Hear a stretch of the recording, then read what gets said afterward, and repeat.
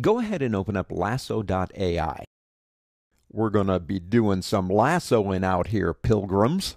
Draw the wagons up into a circle. That's my John Wayne impression. He's probably rolling over in his grave. We're going to talk about the lasso tool. So that's why I'm using this really kind of interesting analogy. I've got some kangaroos and bunnies. So where are we? We're in Australia. Okay, this is an Australian cowboy.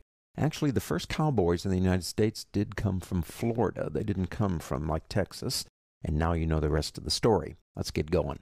The lasso tool is up here. Now, there's not much that this tool does in terms of selection. It's just basically a drawing tool. But before we get to it, tell you what, pick up your regular selection tool. Let's say we want to pick up this star and this star. So we try the marquee thing, but we wind up getting this one too because a rectangle is going to grab that one down here. So we can't really do it easily that way. The easiest thing to do is click on this one and hold the Shift key down. I mean, please. That's a very easy way to do it.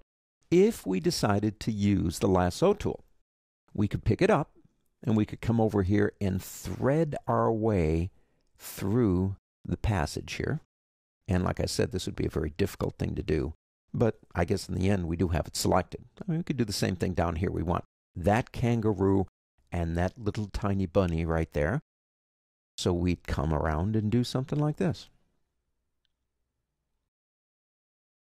In most cases, it's probably easier to make selections using things like our selection tool, maybe the magic wand, selecting by attributes. This one is kind of tedious, but it does have one feature that I really do like. For example, if I come back to this star right here, and I draw a little circle, see, I know there's a point there, right around that end of that star. It literally only selects that one point. Now, I'm getting ahead of myself here in working this way, because we're going to talk about anchor points and stuff like that later. But I could then just move that one single point.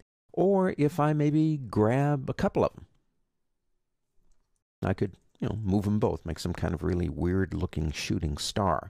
So the lasso tool, to me, it's got a purpose. The biggest thing I use it for, or the most often I use it, is when I'm selecting and working with individual anchor points, and I need to select, say, one or two at a time. And for me, I find it valuable there.